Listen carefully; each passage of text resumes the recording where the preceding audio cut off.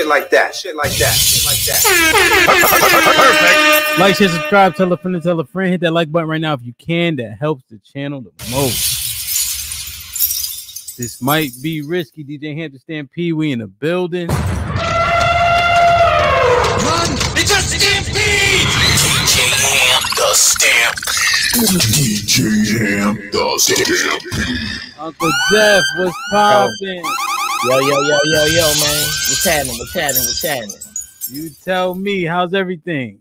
Man, life is lovely. I have no complaints, man. Yo, I'm thankful. I'm thankful for you to do this. Let me shut the fuck up and let you talk right now, because you know I'm gonna start talking a lot. Hey, you know when you always say that line, and I like girls strictly, but when you say that line, this the ugliest I've ever been. You ain't lying. Oh, that's fair. That's fair. That's fair. I be telling niggas like I'll put something on and niggas will have something to say, and then they go out and ladies compliment it. That's where it is right there. I don't give a fiddler's fuck about how niggas feel about me. I'm a grown ass man. That's why I love you, man. Shit like that. Shit like that. You remind me. Real talk. Well, first off, thank you so much for honoring me with this. I don't take this lightly, brother. Yes, this sir. is really, this is, I'm gonna try not to cry. Yeah. And second, thanks to your father. Your father put something good in the future, like I have done, which is the job of a father.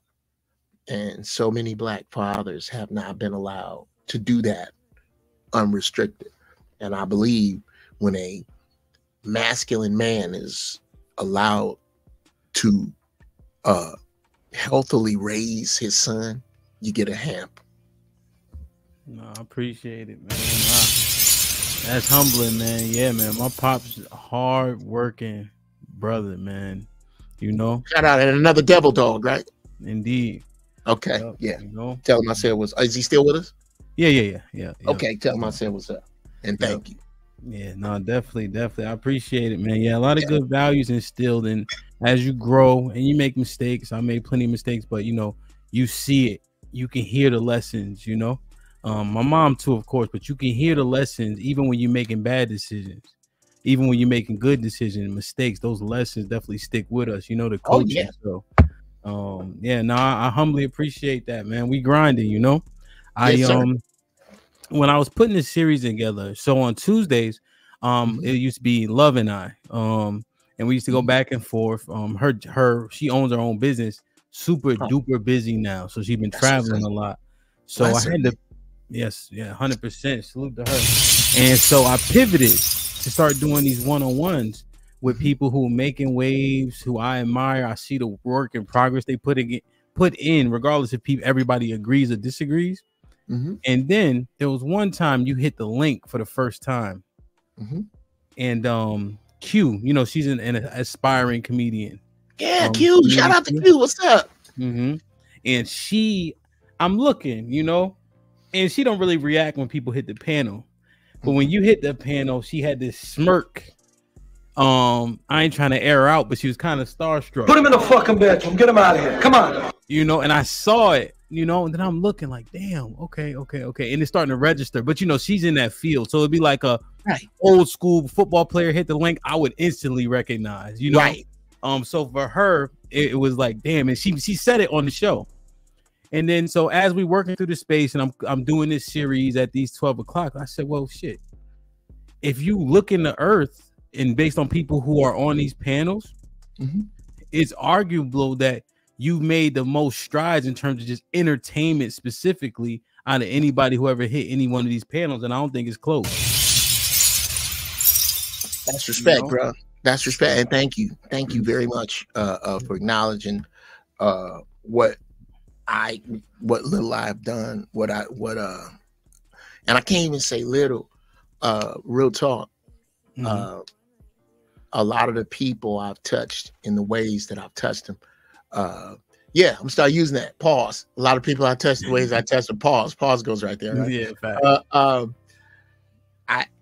I don't take it lightly, man. I don't take it like comedy is a medicine, bro.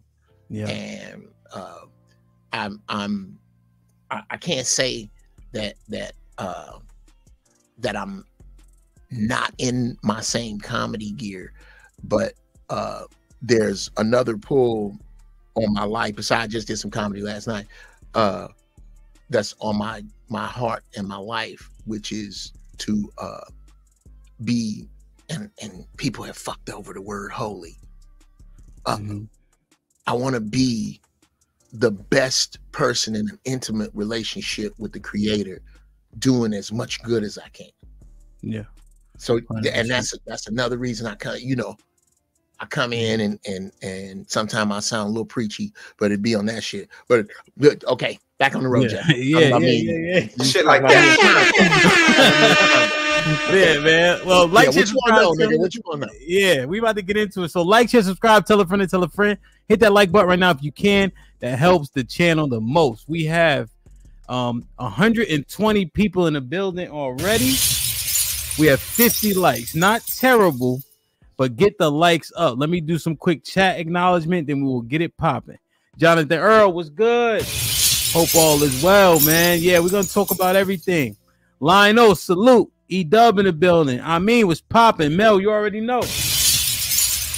Almond Eyes, we see you. Love C already putting in work. Thank you. Chocolate Bunny, what's up? Quincy in the building, salute. Mel, what's popping? Impress, I see you. Shalom. Embrace the grace, salute. Keep on grinding. CC, happy Tuesday to you too, man. Melly Mel, salute. Damn rutabagas. Son, kiss it and out the shalom. BJ, what's popping? I like it, man. We locked in. Steppenwolf, salute my G. I got Quincy, cool gamer. What's up? D was popping. We like it. I need my damn mouse to charge, man. This damn scrolling. Nick, what's goody? Cali in the building. Yo, it'd be so crazy. You walking around people, we don't even often know the impact. You know, when I play the clip, it's like 10 people like, damn, I remember this one. Right. You know, and that's 30 years old. Yeah, brother. You know? Yeah. But it just so there was a gentleman, he plays a violin. I think for the symphony, like the orchestra. No, white guy. He was in a subway just playing, right? Oh yeah. And they walking by him like he a millionaire. He played, you know, the best violinist in the world, and people just walking by don't even know who that is playing in the middle of the subway. You know, right? When you got to pay $1,000 to go see him. You know. Well, it's funny how people value shit, bro. But then again, that's New York. You know, that was on the train and see Wesley Snipes on the fucking train. People get desensitized, and that's one thing about the internet. The heroes have became regular because you have so much access.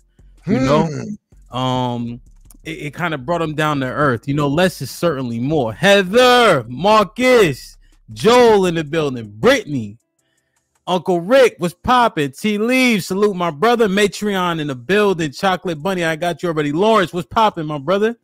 Jarice was goody. EBD, salute. OG Speed. I like it, man. We getting it popping, man. Like, share, subscribe, tell a friend to tell a friend. Hit that like button right now if you can. That helps the channel the most. Man. So, Uncle Geoff, let's start from the mid-beginning, right? It feels, and I'm saying feels on purpose. Blue collar, salute. Very relevant. There was a conversation you and Fatty were having, if you remember, and it was just about when you were making that lane, so to speak, is what it sounded like, right? Where you got rid of some attachments and some relationships, you were building different ones, etc. You know, I would assume it was in this comedy career game, which I would argue is the hardest trade out of all of them, and I could be wrong, but what made you get into comedy in the first place? Well, when I was little, bruh, I had asthma. And I was tested in the 5th grade as genius level, and the school system wanted to put me in the 9th grade, and my family would let me. So I just skipped. I was in the 6th grade for like 2 days, and I went to the 7th, and I was little in the 5th grade. Hemp, I was tiny in the 7th grade on the south side of Chicago. These little niggas was not having it. All I did was read, bro. My mother bought me some encyclopedias, and she had to stop me at the letter L. I just read, and I couldn't fight. So the only thing I couldn't. I was not a natural fighter. I had to be put in martial arts class. I'm about to tell you this story right now. Okay. So it was this dude named Keith Winding, who was he was a thug, but he was the smartest amongst them. But he didn't have shit on me. He didn't shit on me because all I did was you couldn't get past me because I didn't go outside. I just read. So he took it upon himself to beat me up for weeks. And one day I was in the fight circle, and you could tell the fight circles in the hood back in the day, because there would be little circles where it'd be little candy on the ground, little candy wrappers in a circle. Some niggas was fighting in that circle. Sure. I was always in the fight circle for a little bit. And I said, man, ain't no way I can get out of this. He said, no. You gonna hit me no matter what I say. You damn right. I said, well, I'm gonna talk about your mama like the greasy, nasty, ashy Bigfoot bear she looked like. And all of a sudden, everybody went, oh, oh! And I looked around, and they was laughing. And then he broke my nose. And I knew then that I could do something with this. So I came home, my nose broke, and my grandmama was like, we got to do something about this. So she called one of my uncles, who was a boxer and a martial artist, who was a little older than me. And he said, all right, I'm going to take you back up to your school tomorrow. And long story short, he beat the shit out of the dudes that ran with Keith. Keith, he said, who's the toughest niggas you run with? Them niggas came out, he beat the shit out of them right in front of him. He said, if you put your hands on my nephew, I got some of this for you. I'm, oh, wow, thank you, Uncle Ernie. Shut up. That's going to last for about a week. And these niggas going to be right on your ass. You need to learn how to fight. And so they put me in martial arts school. From there, I joined the Marines. And there's a great story around why I joined the Marines, but it's a whole nother, I've lived 100 lives. I joined the Marines, and I was a fucking idiot, bro. I just whatever would come up would come out. I really wasn't. I just joined the Marines, get out the hood, and I was smart enough to get a really good MOS, a really good job in there. Yeah, and I used to do impressions of the sergeant major, the leader of the base. You grew up on the base, right? Did you grow up? No. Oh, okay. Well, Sergeant Major, dude, that's the highest rank in the Marine Corps you can give an enlisted man. Well, the Sergeant Major of our squadron, I had his impression down, and I would do it. I would scare people. I would do shit as him smoking weed, him fucking with girls, and my friends thought that shit was hilarious. So one day we was outside the chow hall or the cafeteria. And I was doing that shit, and they was laughing, and all of a sudden they stopped. I said, he right behind me, huh? And he was. And he said, I won't see you in my office at 1300. So I went up there, and then I put my shit on. I'm standing there. I'm thinking, this motherfucker about to send me out in the middle of nowhere. He said, young man, that's the best impression of me I've ever heard. And tomorrow, for inspection, I'm not going to talk to the squadron. You going to talk to him as me. So I'm like, wow, okay. So the next day, my squadron was about 300 people. I knew them all because people just, one of my superiors said, Brown, you know what your problem is when people see you, they think it's time to fuck off. I go, no, that's not my problem, Gunny. I believe that's your problem. and so I was that dude. So everybody's out there, and the squadron is standing on the flight deck, and I'm standing in a hangar. Okay. And I call them squad bay, tear up. All these boots come together. Excuse me, squadron 10 up. So all these boots come together. And I go, there's gonna be a few changes around here, starting with this. And I stepped out, and everybody exploded. Because they knew me. They knew I used to do this. I've done it for weeks, for months. I've been doing it. Everybody knew I did it. They thought it was funny. Mm-hmm. And that explosion of laughter from them, I said, yeah, this is what I got to do. Okay. And I had studied comedy already, man. I was already a Bill Cosby, Richard Pryor expert because I listened to the albums over and over. Mm-hmm. So yeah, that's how it got started. And then my friends made me get on, took me to the Comedy Store in June of '86. That was the first time I got on stage, and it took off from there when I got back and got on. Okay. So who's your top 5 comedians? Oh fuck. Okay. You don't know what you're looking at if you don't say Richard Pryor. Okay. Is he number 1 or is this any order? I can't put him in order. I can't. Okay. All right. Who's the Mount Rushmore? My Mount Rushmore. Okay. Sinbad has to be on it because Sinbad. We'll get to that later. I learned how to do comedy on my own. Sinbad taught me how to do shows. When you saw me on Def Jam, that's me knowing how to do comedy. When you see me on Comic View, when I do my grandstand special, that's me knowing how to do a show. It's a whole different. So Sinbad, Richard Pryor, wow, George Carlin, Eddie Murphy. That's 4. That's 4. The 5th one, bruh, gotta be George Lopez. What? George Lopez, brother. Holy wow. George Lopez. Wow. That is a different top 5. I tell you what. Watch the special Why You Crying by George Lopez. Take the time out. I can't get so George Lopez and Sinbad, them ones threw me off a little bit. Well, you know why? Because, dude, they're my hero. Sinbad's my hero.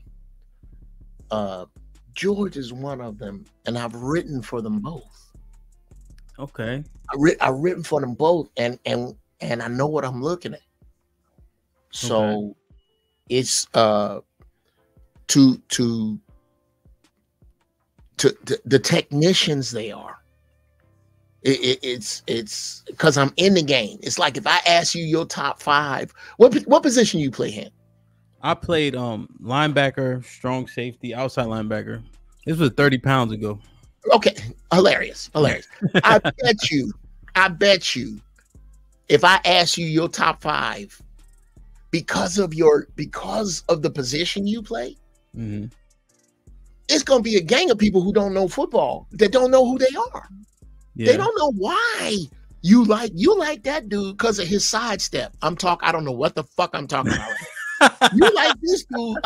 Because I respect football and that it's a science and that it what it takes to do well. Like Matt, I used to love to hear Madden break down football because he made me immediately aware of how fucking ignorant I was about it. And that you can't be stupid. You may not be intelligent from a social rubric. You may not be intelligent, but you can't be stupid and play football well. Yeah, 100%.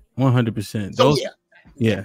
No, that okay. See that you know what you're looking at. Yeah, see that makes a huge difference. When I'm watching a football game, the irony is I very rarely watch the football. Right. Like I'm not even looking at the quarterback a lot of the time. Oftentimes I'm looking at like the defense. So yeah, okay. Shit like that. Yeah, that makes sense. That makes sense. Yeah, there's people. My wife is used to it now. I'm horrible to watch TV or movies with. Bad lighting, soundstage, doesn't match. That cup wasn't there. The plot is fucked. We're at 22 minutes and we don't know what's about that. I'm that dude. Yeah, real. I do the same thing with DJing. When I go to the club, I'm like, that transition wasn't great. My wife is like, and everybody else is right here. And then there's another DJ in the room over here on the corner. Yeah, yeah. Them And niggas. then I always know if somebody DJing or aspiring because I Yeah. see their phone strategically Shazam and everything.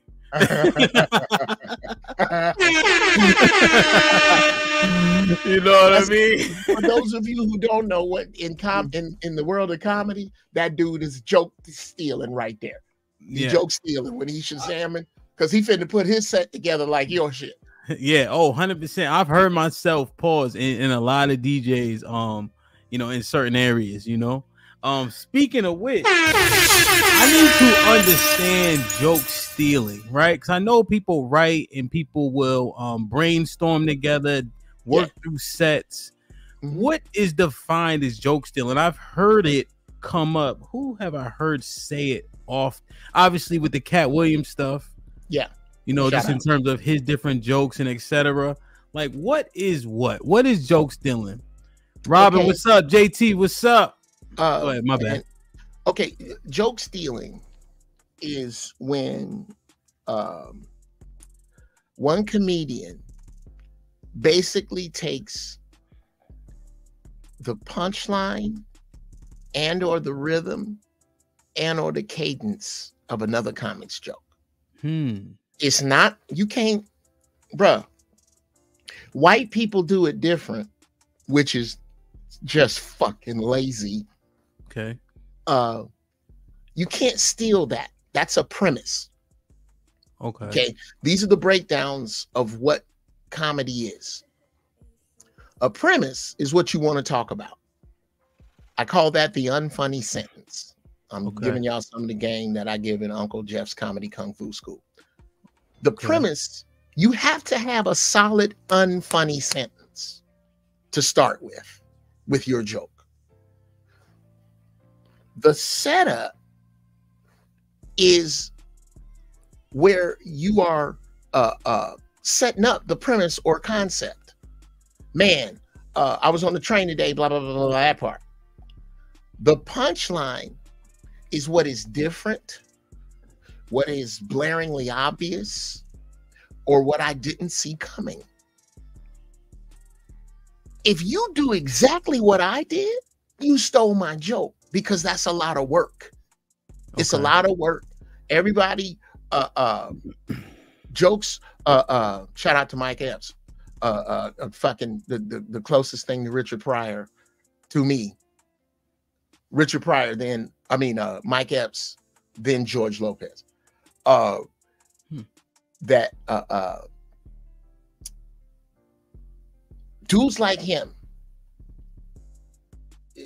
Mike, bruh, it's hard to steal a joke from Mike Epps because there's so much Mike in it. It's so much.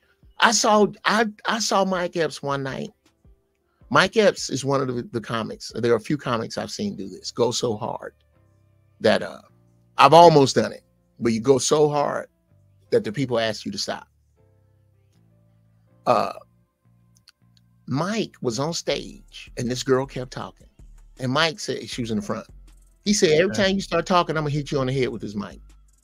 Nigga, she started talking. He said, boop. Hamp, by the fifth boop, niggas was running out of the room. It was fucking hilarious because of Mike. And nobody else could do that. You're not gonna be, that is one thing. Now, when I talk about how my dad was a football coach and my grandfather was a Marine and my dad ran my house like a Marine and a football coach, this is one of your children as a comedian 20 years from now. And then another motherfucker come and go on and say, well, my dad was a baseball coach and his dad was in the army. Nigga, you are stealing Hamp's joke because even if those things are true, you have to respect that Hamp took the steps first. So, or Hamp's baby took the steps first. So you got to step in another direction now. If not, you're stealing. Now, here's what I think of joke thieves. Damn. Brother, you know I'm long-winded. Brother, do you know how what noble what noble a job a comedian is right now with all the pain people going through. What and how fantastic that job is. You get to do what everybody else in the world wish they could. Stand up in the middle of a room full of people and say exactly what's on your mind. That is, people are paying you to do that. So if I'm going to say what's on somebody else's mind, what does that say about what I think about my own thoughts? Damn. I'm a fucking shit like coward. that. Shit like that. Shit like They're that. cowards. Shit like that. They're fucking cowards because they're afraid of the work. They're so addicted to the laughter that they will steal another man's thoughts and fuck them. Can you not? I don't want to make a mess of anything. Okay. Any notorious joke stealers or egregious jokes stolen? Well, I can, but I tell you this: I'm working on I'm really thinking about writing a documentary called "You Tell." Okay. You tell me, because this is the truth. The only black celebrity comic from the 90s that I have not met personally is Eddie Murphy. Okay. And 40% of them I've written for. Okay. It's I because I've the ones that have stolen from me. I have bruh, whoo, shit. You can run that list, Doc. But what I tell people to do is look up Opera from the Hood. Okay. It's a bit that I'm very well known for. It's like somehow. Oh, you must have cut it out of that. That you got that from Def Jam Volume 4. I'm not even sure. I was looking for like one that was really clear. So it just had that 5-minute segment. That was the most like clear, visually clear one. Oh, they cut a bunch of shit out, bro. They cut a bunch of shit out. I had a much better set than that. Anyway, my point is that I've tried to bury the hatchet with because he's a black man and we in crisis. So I don't have I ain't got time. The young Jeff Brown had time for that. This one don't. So I don't want to. I can tell you the jokes. I can tell you that that joke you just saw there about spelling words the wrong way. Spelling the wrong words. Yeah, the wrong words. Well, there's a famous black comedian that's touring with that joke right now. Right now. Right now. I won't say his name, but he's very funny. But he stole that joke. Flat stole it. Didn't pay for it. Didn't call me. Everybody know where that joke lives. A lot of time there are a lot of cats. I took it this far because bro, I didn't trust me. Y'all don't like me being long-winded. Audiences don't either. I done been booed. Ooh, hemp shit. I've rode a roller coaster, bro. I done had standing O in front of 25,000 people, and nigga been chased to my car. I've had the boat. And back in the day, there was another very well-known stand-up comedian who was doing. He basically did my joke in front of me in the improv one night. So I start, and this is a different Jeff Brown. This is Jeff Brown, not long out the Marine Corps, boxing, martial arts. Jeff Brown. This is not this dude. I start going around town, and I would open my show up with, "Hi, I'm Jeff Brown. I'm selling T-shirts. They say I write for this comic." On the front and on the back, they say whether I like it or not. And it started getting around that I was saying it, which I wanted it to. Dude said, y'all tell Jeff I'm looking for him. All right. So I saw him backstage in the comedy store one night. I said, "Hey man, I heard you was looking for me." Damn. He didn't say shit. And we can't, so we can't get, can we get so let me finish the story. So all right, we come outside, and apparently somebody had gassed him up Another dude I think that was with him gassed him up, who later became a buddy of mine. I thought I was going to do both of them. So he came out and he said, I heard you was talking about me. I said, I'm going to tell you this, bro. Here's what I say about you. I say that you are and it's a huge hint. I say, watching you on stage, you are the closest thing to Jerry Lewis I have ever seen. You are brilliant. But does that give you the right to take my joke and put a round off in it and now it's yours? It doesn't. That's what I say. And I say, pick up the phone like other people and call me if you want me to write. Well, if you say anything else about me, you ain't going to be talking about nobody else. I said, wow, well, allow me to retort. And he said, I ain't as smart as you. I don't know what that means. I said, well, a lot of people aren't as smart as me. Don't be so hard on yourself. Not the point. Look, here's what we're going to do. If we get to fight now here in front of the Comedy Store on Sunset Boulevard, there's a sheriff's car in the middle of the street.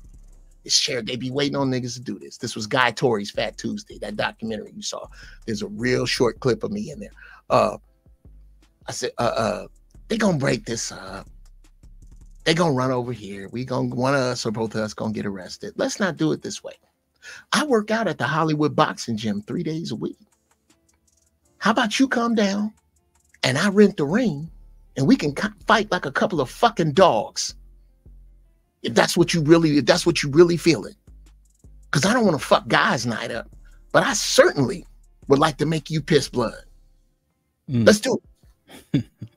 So he walked down the street with his friends, and then he started playing that shit, Let Me Go, when he went down the street. So, because I really didn't like this dude at that time, I got in contact with his people. I said, look, let's do this. I'm going to get 3 comedians, and you get whoever you want, because I know 3 other comedians that is nice with their shit, to get me in shape. We'll film me getting in shape, film him getting in shape, and we can get in the ring and get the money to charity. Because he's a known joke thief, and I would like nothing more than to polish his fucking ass up. What do you say? They declined. It's a lot of comics take it far, man. Keenan Ivory Wayans, nigga, that nigga right there put them doorknobs on a gang of dudes behind the Comedy Store. He did not fuck around behind his jokes. You tell a Keenan joke, you'll see Keenan. It was so as soon as it took it that personal. For me, I just knew you were a coward, and I'm going to say some shit, and I'm going to outright you, because I can write. I'll just write some more, and then I'm going to say what I got to say about you, and then one of us going to whoop the other one ass if you get in my face. That's really where I was back then, and you just outgrow that. But joke thievery is rampant, bro. To bring it back around, shout out to Cat Williams. He was right. It's niggas that steal. They steal from smaller comics, take it on the road, and now it looks like when the smaller comic, because that's not what you don't just steal the joke. You steal the 15 times, the 20, the 30, the 45 times he had to tell it to get it to work, the gas money, the lamenting, you steal all of that when you rob somebody of their joke. That's why it's not, I don't have any respect for joke thieves. I don't. Man, oh man, that is crazy. Like, share, subscribe, tell a friend, hit that like button right now if you can. That helps the channel the most. Yeah, I'm not gonna pry, but I'm trying to think. When you said Jerry Lewis, I'm trying to tie it together. Maybe the chat is more damn. Wow, shit like that. All right, because I ain't trying to start. I ain't trying to start no shit with nobody now. I'm never gonna be in that now. There is some a well-known black comic now that I gave a pass and didn't speak on when he said some foul shit about me, but he's not gonna get that opportunity again. No, 100%. I definitely saw some clips, but the hell with them. I don't know them niggas. You know what I mean? Yeah, real talk, man. Real talk. And we can talk. And again, nothing is. You know me, man. Nothing is law. What? Yes. Next, I'm talking too much. Shut up. Yeah, but I like things to be clean, though. Positivity is important. As is the truth. You know what I mean? So, I was wondering, they get mixed reviews a lot of the times. Female comics. Are they funny? Well, here's the truth. Just like golf, basketball, football, baseball, in any endeavor that men have to go into, generally, we're a little better, stronger, faster than women. Comedy is an exception. There are a few handicaps women have. Society handicaps women in comedy because it allows them to lie. You ain't that tall, your hair ain't that. There's some things I can't say to you. So because of that, when you go on stage, unless you strip back from the people and tell them you don't have to take the lie glasses off. We're going to talk like people. Don't look at me as a woman. Look at me as saying some funny shit. And the only way you can do that is by not going on stage and leaning on your period. Leaning on how men ain't shit. Leaning on your vibrator. You have to have other things to say. And the women that do, nigga, some more is a fucking samurai. Adele Givens, nigga. Whoa. So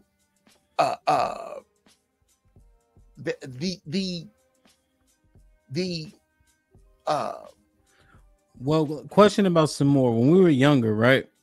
We would tune into some more because of how do you say it? She's voluptuous. Oh, right? She ain't hard to look at all. Her breast always was standing up. Do you think her success looks different if she didn't have that? Like as young boys, we were what, 15, right? We watching some more, right? On Comic View, maybe a little bit younger. And we're like, yo, some more. And we would go watch for that reason, just as young boys. Adele, less likely. Like, do you think that is that an unfortunate circumstance tied to their success at all, attractiveness, or you think comedians can get away? Well, no, because explain, and this is no diss, she just ain't every dude's type. Explain Melanie Camacho, another fucking samurai. Melanie Camacho, bro. Explain what's my Coco Brown. I tell Coco Brown to her face, you hit like a man. Dudes are funnier. So and please, dude, do not please. Let me put it this way. Read all your super chats, sir, because there's one in general that I'm itching to get to, but we'll get to that later. Brother, I judge comics like this, and I don't know if you can tell I'm kind of arrogant. If you don't have 3 jokes I wish I wrote, I ain't gonna be funky to you. I just don't fuck with you. The ladies I just put up, all them ladies got some more, got a joke that I can't tell because I'm a man that's fucking brilliant. You can't talk to me any kind of way if your dick's small. You need to be courteous when you call me on the phone. I remember that joke. Nigga, that joke is brilliant. It's fucking brilliant from a you watch feet when you watch football perspective. That joke is fucking brilliant. Shit like that. Shit like that. I remember that joke. Yeah, I can't tell that joke, nigga, but I can respect how brilliant it is. It's not talking about her period. It's not leaning on men ain't shit. It's not lazy. It's not lazy. It's just so you got to respect that shit. Yeah. So, and that's for me, I respect when I look at a joke, I flip it open and it's like I'm looking in the back of an old school pocket watch with the little wheels and gears turning. Where you came from, how you got there. I'm listening to all of that, bro. Like a piece of jazz music. I listen to comedy. So yeah, I'm in a different space with it. But there are some women that are, but any comic, if you fat, black, white, Jewish, handicapped, whatever your thing is, if that's all or most of your comedy, after the first 4 minutes of let me know who you are, you lazy and you suck.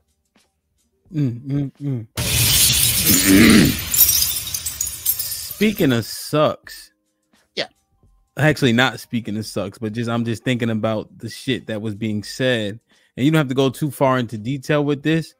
But was Cat Williams more wrong than right with the stuff he was saying? Shout out to Cat Williams, and I have a close personal story to share with you about Cat Williams. Here's the thing.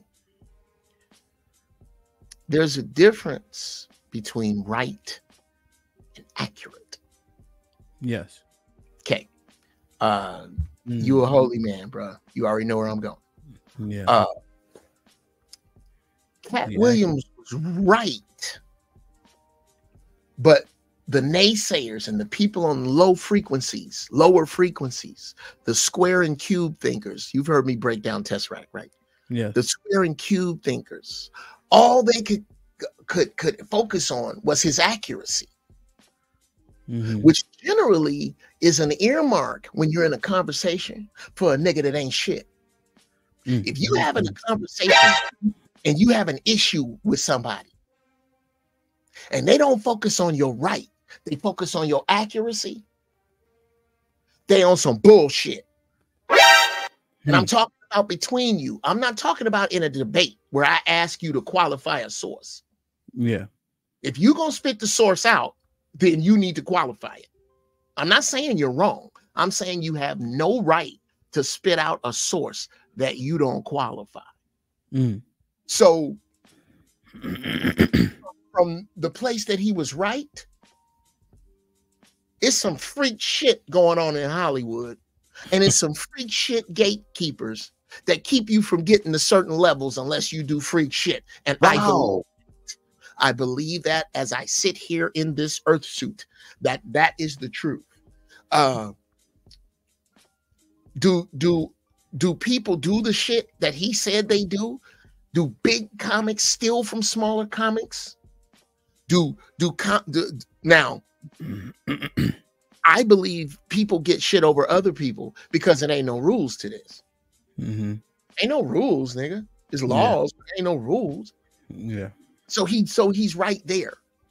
Cat just told the truth from his perspective, and I can't say that he was wrong. I believe he was right, and I don't give a fuck about what he was accurate about. Like, share, subscribe, tell a friend and tell a friend. Hit that like button right now if you can. That helps the channel the most.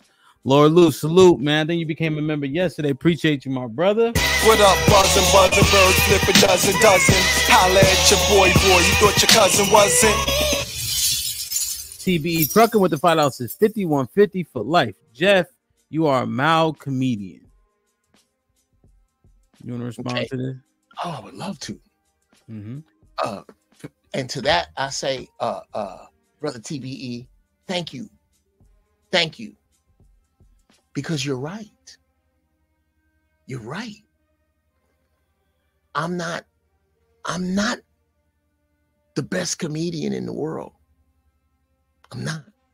There are dudes I know that are funnier than me. There are dudes I know that are better than me.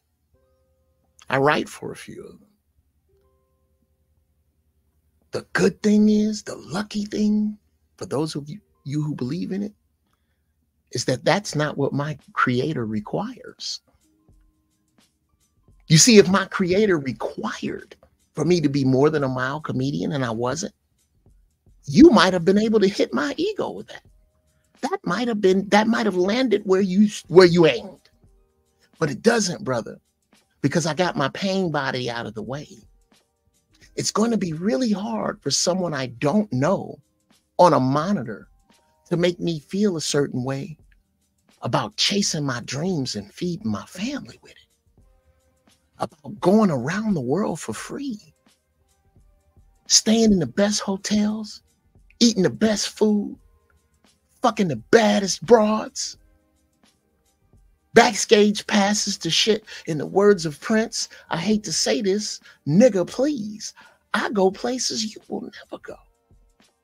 So if Mile got me that, if Mile got me the respect of my peers, my subordinates, and my superiors, if Mile got me that, if Mile got me this thing that 5150 won't get you, that comedian you represent is much funnier than me. He just ain't half the man. Not one person that buys a ticket to his show will trust him with a family secret. I talked 14 people out of killing themselves from this Mile place, brother. So I thank you for pointing it out. And God bless you. Perfect. Shit like that. Shit like that. Shit like that. Bro, when you get your ego out the way, it's impossible. That's some Jedi shit, bro. That's it. Yeah. Are you familiar with the book The Power of Now by yes, he just stole it. He straight fucking stole that joke. I used to write for Steve Harvey, but he stole that joke. Yes. You mean when he put it up on the sign and come talking about them, both of them? Look at the dates. When he did it on Showtime at the Apollo, I had already done that again in 94. And then in 97, when I perfected the joke, if you I'm getting all my clips and shit together. So what's the joke specifically, Geoff? So the question is, JT salute my brother with the $5 says, Geoff, did you sell Steve Harvey that both of them joke, quote unquote, joke, or did he just steal it? Yeah, he flat fucking stole it. Here's the joke. Okay. That was good. You saw me on stage doing Scrabble with my Uncle Snooky. And I actually had, and this is, yes, I actually have an Uncle Snooky. It's my daddy's brother.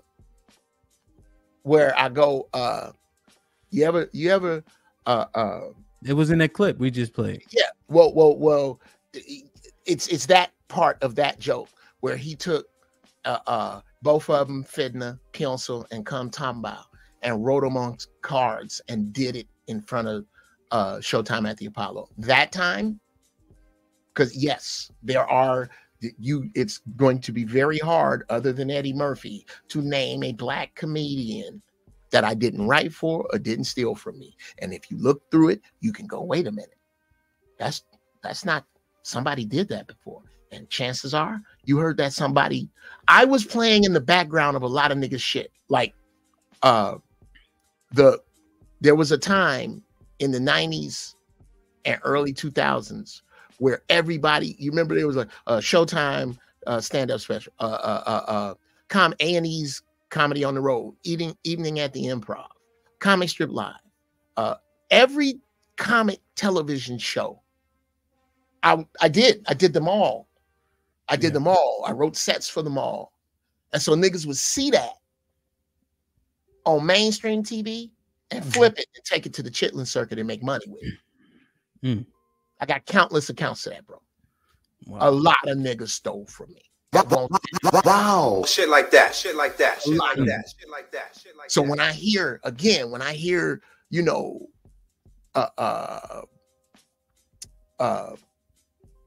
anything about my ability on stage, first off, there are people who don't miss a show. When I go do a show, they don't miss a show because they like what I do.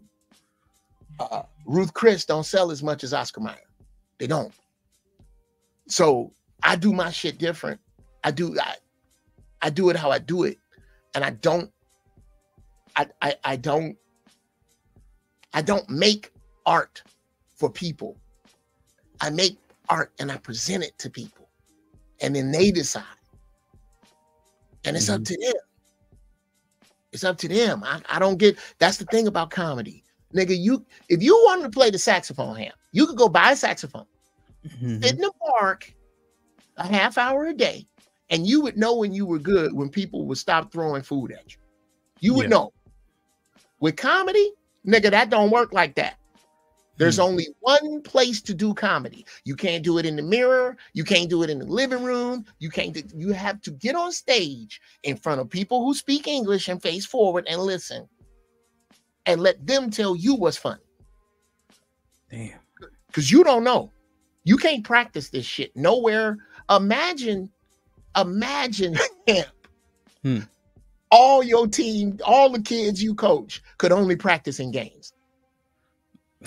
That's what maybe, man. Nigga. Shit like that. Shit like that. Shit like that. Shit like and the that. Black Dragon with the $5 says, I'm not the quote unquote funniest, but standing up on stage with a mic in your hand feels liberating. You can express comedy in many ways. People respond to you. Like, share, subscribe, tell a friend to tell a friend. Hit that like button right now if you can. That helps the channel the most. Uncle Geoff. Yes, sir. There's been a wave of social media comedians. You have who am I thinking of? Why are their names? Country Wayne, which I've seen him do a lot of stand-up. A bunch of those fellas. What's the guy that says, "Hey, big fella"? Their names are slipping my mind. Big Jaw. Who? Big Jaw. Big Jaw. Yeah, all those guys. Yeah. You know, and they're seemingly funny in those skits. Now, one thing I do know about those skits is you can rehearse them, edit, cut, paste. Right? You get a second chance. Yeah. That's why when people are comparing rappers now and then. In the 90s, you could hear the breath control, right? When they're rapping through, you would hear a right now it's just all edited. So the skill level, right, and the talent, just lung capacity made a difference. That's why when Nas is on stage, if you never heard Nas in person, you don't know what fucking rapping is. I have to say it, like the breath control, how calm, just fluid. He goes, it's amazing. And he just standing there. You know, Nas don't do too much. No, you know, but it's it's just the aura. Desi Banks, they named them in the chat. DC Young. Okay. What do you think about that? I don't know if it's his own genre, them coming up calling themselves comedians. Is it okay? Well, bruh, how do I put this? First, they are exactly what they are exactly what they are supposed to be for who they are supposed to be that for. Okay. I have to judge them by the slice of reality in the time that they are in. Because first, the second off, the school I went to is closed. There's no Arsenio Hall for them to watch. There's no George Lopez for them to watch. There's no who did they watch? They are taking their sense of humor and translating it in a different medium to people who watch it the way they want to watch it. Now, to say that is the same thing as standing in, anybody can be funny at the water cooler. Yeah. Can you be funny tomorrow night for 45 minutes in front of a room full of strangers? That's a comedian. Yeah. God. That art form, yes. It's like me trying to indict these new dudes because they don't know the style of kung fu that I do, and the school is closed. The school is closed. Okay. I can't indict you. I can teach you my style of kung fu if you want it. I've seen them like when they go in the Laugh Factory, they don't have as strong as set as say a T to the motherfucking K. You ain't gonna have it. Yeah, there you go. Robert just said it. Tony Baker, bruh. Tony Baker is old school kung fu, and he is fucking hilarious. I love Tony Baker.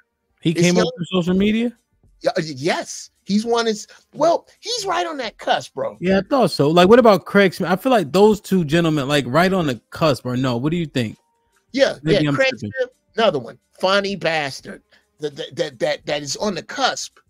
But these dudes that are past that, I can't indict them, bro. Niggas want you to go, oh, well, they ain't funny, because they know what, dude. They didn't take your road, and they're not taking your road to entertain the people you entertained. A lot of your fans are dead. Wow. But do they get to call themselves comedians? Well, two other comedians, right? So here's what I say. and again, I think football is goes right along with life. You can use it for any situation. Sure. There's people that play football that aren't football players. Wow. Period. Wow. Wow. Yes. Period. And you can tell, when I coach the kids, and it happens primarily a lot in high school, right? Generally speaking, football players play college ball at a high level, right? But there's a hitch, Uncle Geoff, before contact that football players just don't have, right? It's a little bit of fear you see, right? Oh, you mean this shit? Yeah, and not even so blatant, just a little bit of something, right? And I'm like, okay, you like football, but you ain't a football. This is not in your blood. No, they could be effective, but there's levels to it, right? So what? And so now I liken that to the gentlemen that we reference, right? They're funny, no question. Are they comedians? Could they tell you, Uncle Geoff, I'm a comedian?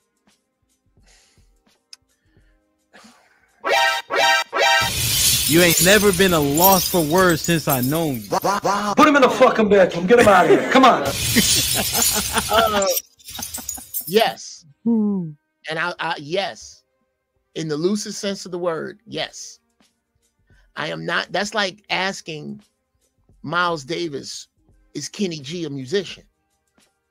Yeah. But we don't play to the same crowd. This is the problem with what you're saying here. Okay. Is that I can't. They are responding to the frequency that their people are on, and they are making them laugh. Yeah. Are they doing it like the dudes that I do it? No. If you chain them to my style of art form, are they at a disadvantage? Yes, but they no longer have to be chained to my style. Are they good at what they do? Yes, I like some of it. Some of it, I go, you should have backed that to here. You should have done it. But I'm looking at it from I've been writing for 3 decades perspective. So to just say these young dudes ain't funny, I'm not going to do that. Yeah. To say these young dudes ain't as funny as the older dudes, well, I'll say that. I'll say that I think that older dudes are funnier. I'll say that there are some older dudes that I think are funnier, but that's because they're tuned to my ear. Yeah. They're tuned to my ear. I can't, okay, yeah. I'm gonna take you off of grass, put you on turf, and talk shit about the differences. I'm not gonna do that. What I will say is that it would serve them to like generals. Nigga, I've said this 1,000 times. Bakers, pilots. Study your history. Study what came before you. Study comedy, and then you'll understand that since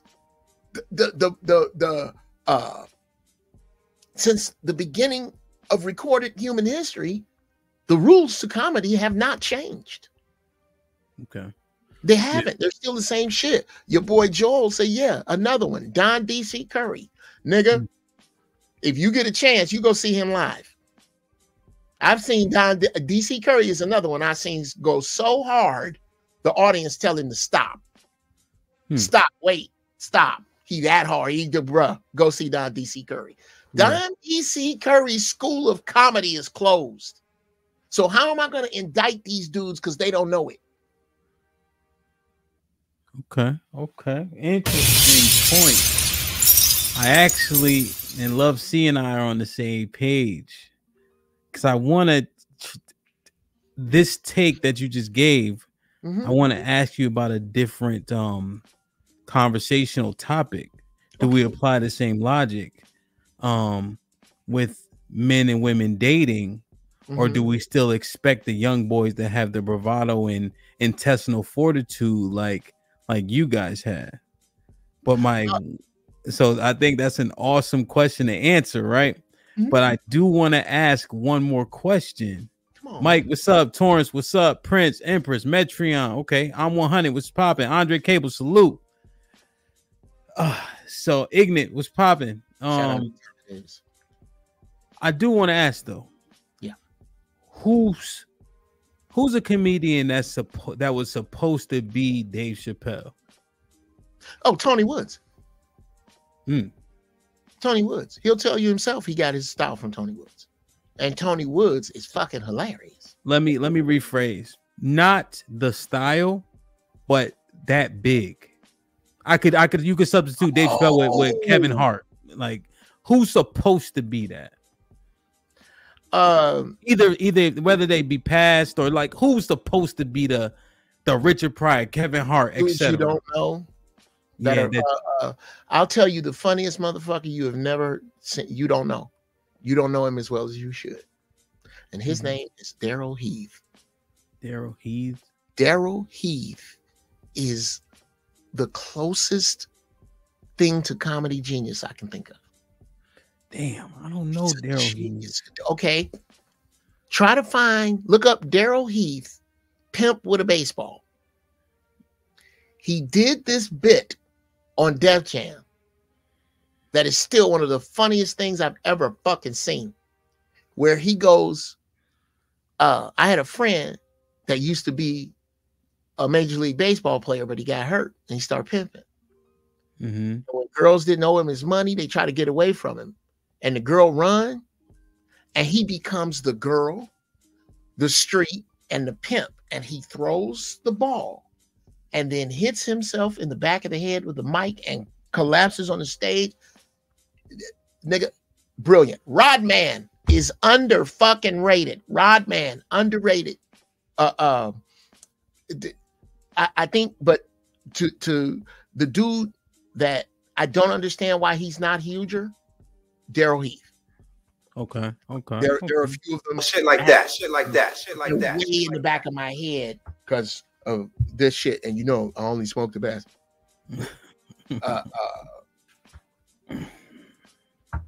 Sure. Okay. Interesting. Like, share, subscribe, tell a friend, hit that like button right now if you can. That helps the channel the most. And I tell you another thing I grade on is subject matter.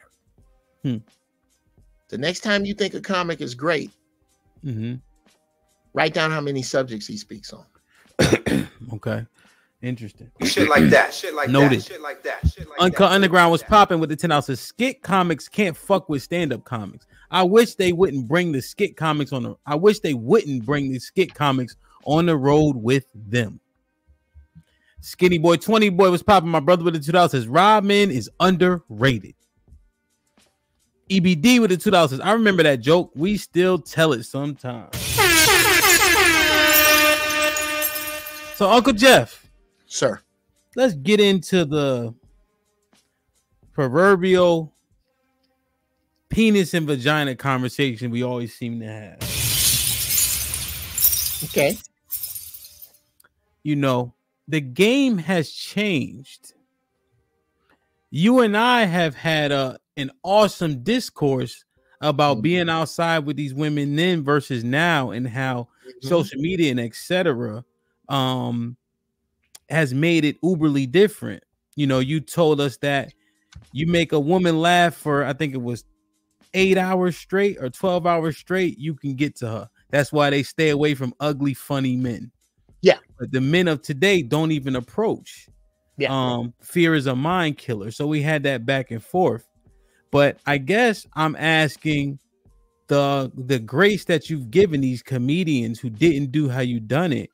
Do the young boys get the same grace? No. And here's why. Well, let me. Okay, here's what's happening in my head right now, Ham. Okay. My idea. I'm basically, as I talk to you, I'm an air traffic controller, and my thoughts are all coming in trying to land, and I gotta try to get them in order and decide who goes first. There you go. So when you tell me to land, I gotta land a lot of fucking planes because of how I think. I think longhand. I don't know how to think shorthand. Here's the grace that should be given to those brothers. Okay. Brothers who seek to be better. The brothers who understand that life is a lot more than just figuring out how many girls you can fuck. It's really not that hard to get laid. It really isn't. Hmm. The dudes that know or that come into the knowledge or don't run from the quiet voice that tells them that their line is important, even though they don't know what their great-great-grandfather's name is or what he did. It is important that they become a great-great-grandfather that their children know about, that their seed knows about. And if they don't know that, they don't know how to seek that, and they don't know how to pick mates to help them build that, that's on niggas like me. This is how my purpose outgrows comedy. This is how I love comedy. I still do it. I still get bread doing it. I still get bread writing for it. But bruh, I got to reach them dudes you talking about. Mm-hmm. Because those who don't have it, whether I like it or not, whether you like it or not, mm-hmm. they're not leaders and they're going to perish. Mm. Bruh, do you think you and I have the time to rewrite Revelations? Do we have the time, man? The 4 horsemen of the apocalypse are going to ride, and that ain't got shit to do with what Geoff Brown got to say. Get your shit together. Standing on the side of the wall like this ain't it. Wash your ass. Brush your fucking teeth. Cut your hair. And walk up, bruh. And maybe, my son's 17. Okay. He don't move like a lot of these young cats do. Because he wasn't taught. He didn't see his daddy around none of these things. The dudes his daddy was around was goddamn grown-ass men. That'll walk up to you. Bruh, I'm thinking about doing a short about this, where a young dude, 22, 23, walk up old school style. And I'm not saying he in a zoo suit, but he is classically fly. He looked good in his shit. He ain't out of shape. And he walks up and goes, hey, Stephanie, hey, how you doing? My name is Mike. What's your name? Stephanie. Hey, sisters, how y'all doing? I thought you looked good. I thought you should know. I'd like to take you out sometime. Not tonight. We in this club, in this situation. This is something different. How would you like to have some coffee sometime this week? During the day. Here's my number. I'm out. That's some goddamn grown-ass man shit that most dudes ain't doing. And any woman who will not accept that is helping you out, nigga. You dodging a bullet. She cannot take unsolicited chivalry. Like I'm 100 say, Geoff, that don't work no more. You are exactly right, man. It don't work on the haystack. It work on the needles. You want a needle, don't you? Okay, but what do you say about, like, so for instance, she says yes, right? Yeah. It's more popular now, as an example, to give your Instagram, right? She want to follow you and connect with you on an Instagram, and then she's gonna to an extent vet you out via your IG, which adds but it adds an entirely different dynamic. What you said is that also going to be what she sees? What do you mean? Well, so like on your Instagram, like what is the Instagram? What is your profile showing? I know you presented the suave, right? Yeah. Cool, calculated, clean. But then there's a different with the Instagram being involved in things of that nature. Do you think that changes the dynamic at all? I hope so.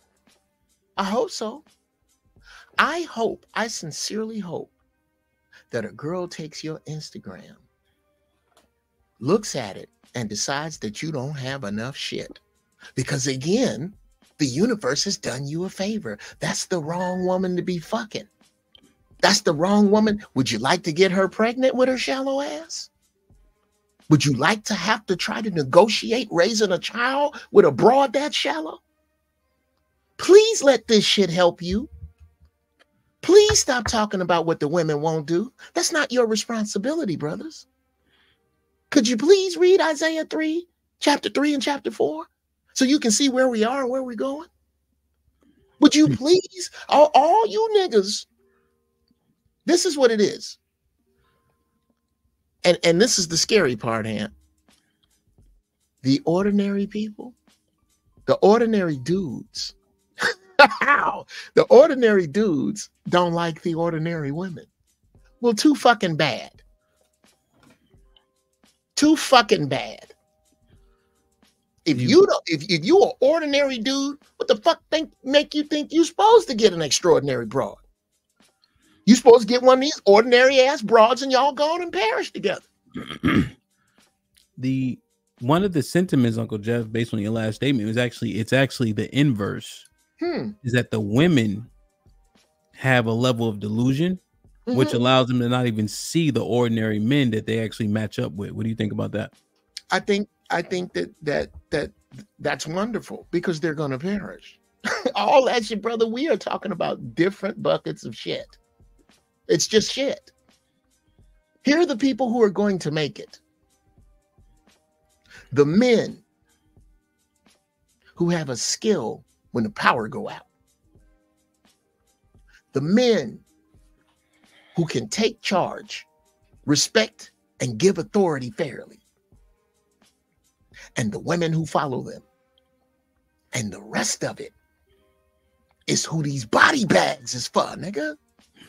That's it. Bodies. That's it.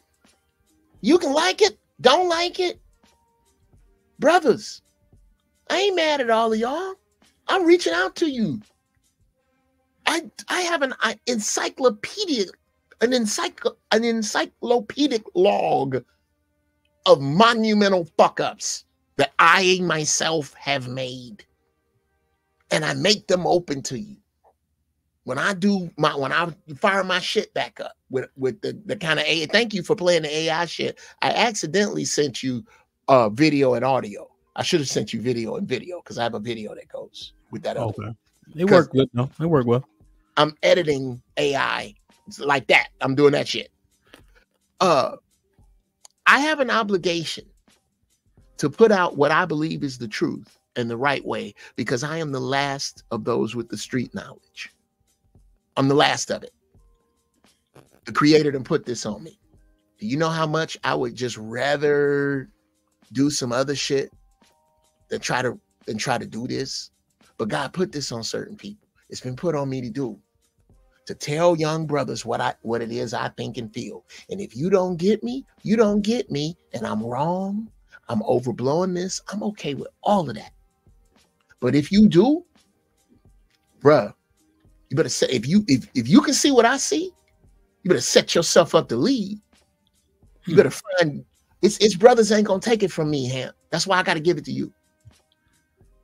I gotta give it to you. Because you'll take it from me. You'll take this long-winded shit. Pause, Uncle Geoff. Okay. You'll take this long-winded drivel. This fucking platitudinous. You'll take it and go, you know what? I see this. I see that. And it's a 19-year-old you can talk to that I'm just an old ass nigga to. Doesn't matter. What matters is that he gets it. And all this other shit ain't gonna work, young man. It's not. You're complaining about it because it don't work. You just don't like the solutions. But they're not mine. They're the creators. Okay. Let me show you this picture. Let me catch up on these supers really quick. Like, share, subscribe, tell a friend to tell a friend. Hit that like button right now if you can. That helps the channel the most. I have one follow-up question. I'm going to show you this picture. Granville was popping. But the $2 is hemp. You young enough to know he full of shit right now. See what I'm saying? I can't reach that dude. You gonna have to.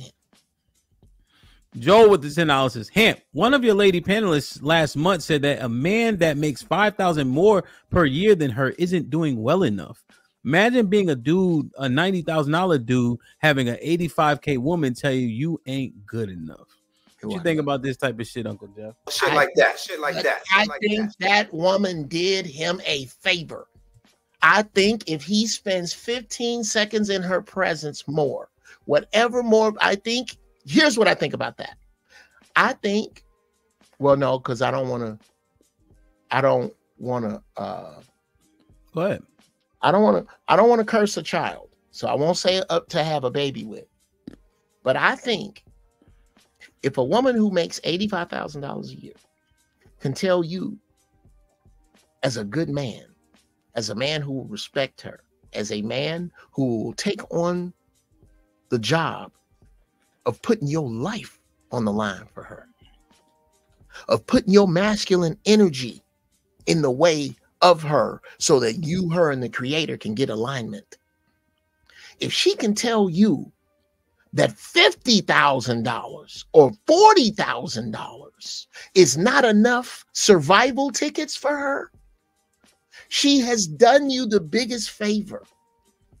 Get the fuck away from her. And if you don't, you get everything you deserve. I hope she give you a disease. I hope she make you lose money, because that way, then you'll be able to give a lesson to another young man one day. Because you, sir, if you're going through that, you seem to think there's some type of pussy shortage I'm not aware of. Everyone, vagina comes standard, young man. I don't know if you knew that. It comes standard. Peace, earthiness, and submission are options. And you have to go find those options. And all I hear you do is complain about the ones that don't have it. I can tell you right where to find the ones that do, but you niggas don't want to hear that. You don't even want to try it. Try it. Wow. Tell me I'm wrong. Then I can outline that. We can outline that later. Yeah. You want to go through this one? You want me to read it? Okay, hold on, because I got the chat in it. Wait, okay, yeah, go ahead. Okay. Nigga talking about game and leading, and he a lost lamb in these streets. Hamp, he leading 100 riders into death valley. Here's what I say about this.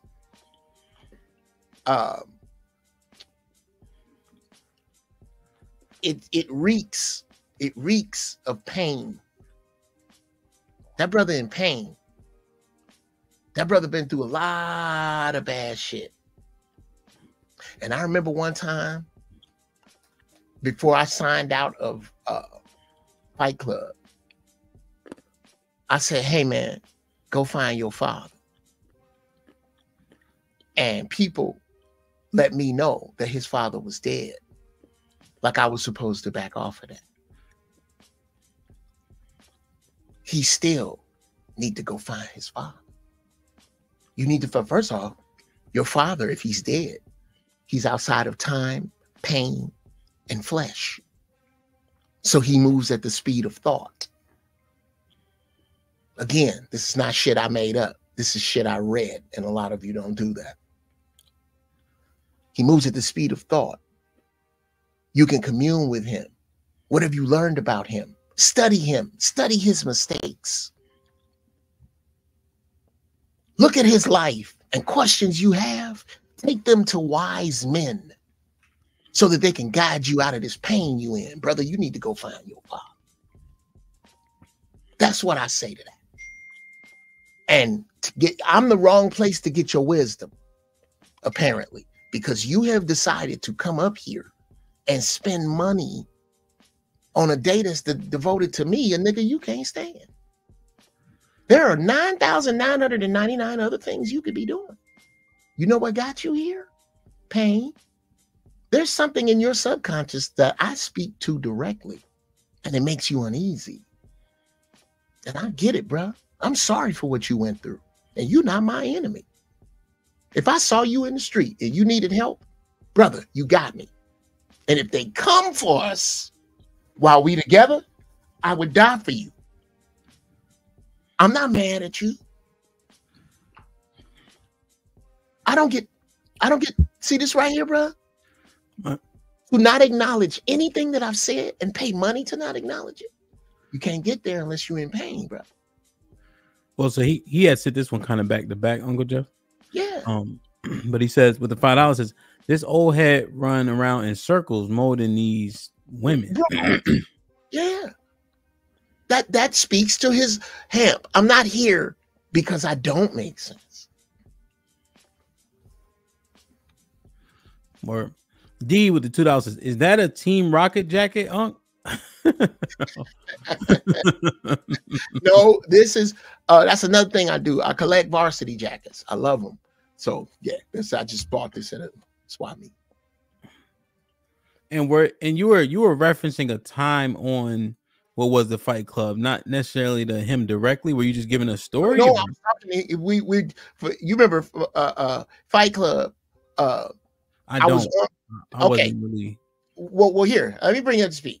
Fight Club was basically this channel where this dude named Aaron was. I know it. Sorry, I just never really watched. I caught up to it on some of these other channels, though. I caught up to it. He's driving this bus full of window lickers, and there'd be certain people got some sense, and I didn't know that. I thought it was more like your show when I first went in there. It's not. You have to have hateful shit on deck to say, and there's videos of me roasting niggas, and what this dude would like to do is constantly pay money back to back to kick me out. And what happened is that Fight Club was ruined by this behavior, because whenever you serve only the lowest common denominator, your days as a business are numbered. If all you serve is the lowest common denominator, it's in something like this, it ain't gonna work. And so that was part of the lowest common denominator, is that they'll kick a nigga off that's making sense. And pretty soon it just became a place with people with vitriol and $20 to just do dumb shit. Well, he was there, and one night when he went to throw me off for saying something that made sense, right before that, I said, you need to go find your father. And everybody went crazy. That's fucked up. He's dead. Because they've had nobody. This is why spirituality sounds weird to them. It's like taking a well-done steak and throwing it over in the crib of a toddler. They're just not ready for this level of shit, which is why I'm not talking to them. I teach the master class. You're not ready. So I give it to other cats who understand. Hamp understands that I'm his elder. That doesn't make me, I've had the opportunity to fuck up more than him. I guarantee you, Hamp, I have fucked up way more than you. Mm-hmm. You line your fuck ups up, Hamp. You ready? I got some fuck ups, some dumbass shit, bruh. Whoo! Because of that, and I learned I got to give that down to you, and then you give it down. That dude might be ready for your class or a class under you.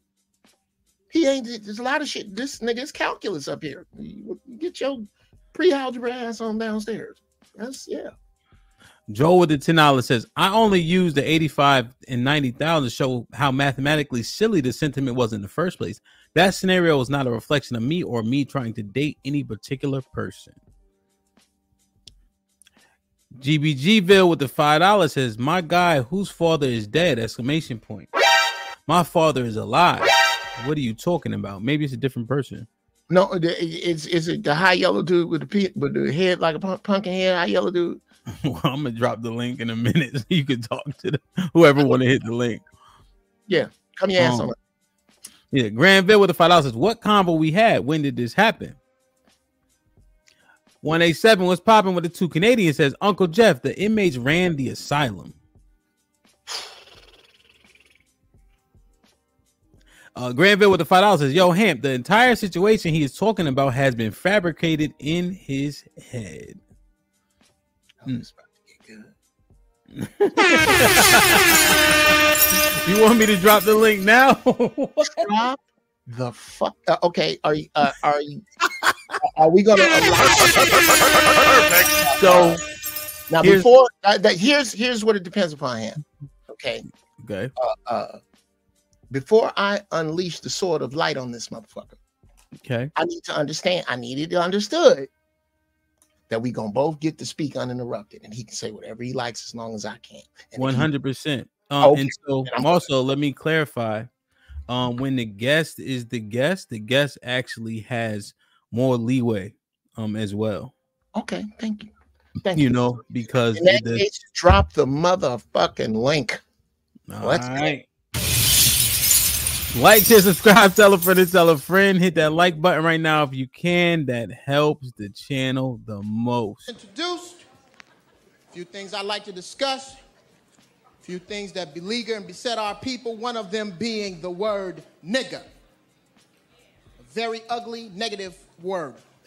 Unfortunately, it must exist because there are some of us it describes perfectly. Let's discuss them, shall we? If you leave your house in rollers and or slippers and or plastic bags, you, sir, ma'am, are a nigger.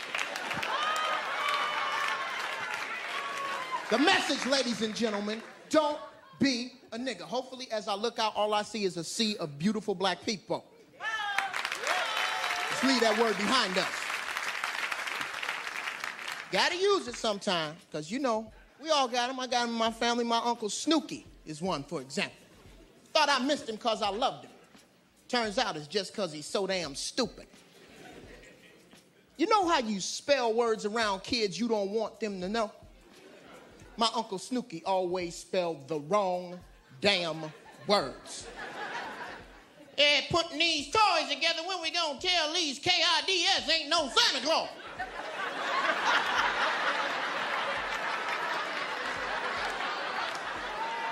I say we go out in the CAR and smoke some dope. Just a stupid ass.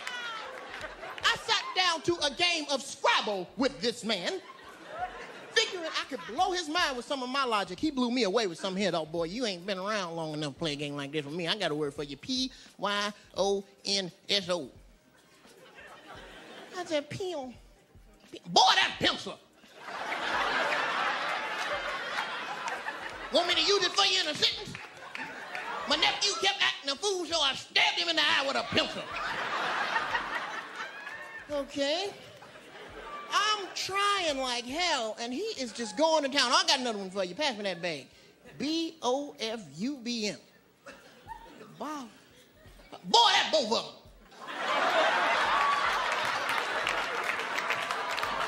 He kept acting a fool, so I stabbed out both of them.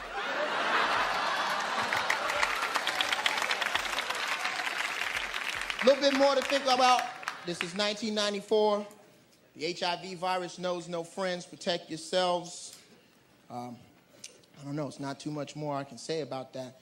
Except, you know, fellas, carry condoms. Ladies, carry condoms for your stupid-ass boyfriends. Seriously, ladies, we will not think any less of you if you whip out a 12-pack of Trojans. Unless, of course, there's only 3 left in the box. I was watching a survey, scared the hell out of me. They say the people least likely to be infected with the HIV virus are women between the ages of 55 and 80.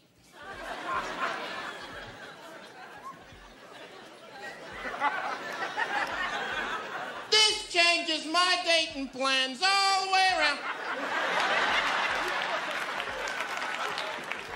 People asking me, Geoff, where you going after this? Tribeca? No! Shady Pines Convalescent Home. Y'all be chasing these young women. I'll be running around going, ooh, Martha, something about the way you drag that oxygen behind you drives me crazy. Come here. Shout out to my sponsor, Eurofunk. Peace and love. Everybody agrees that we need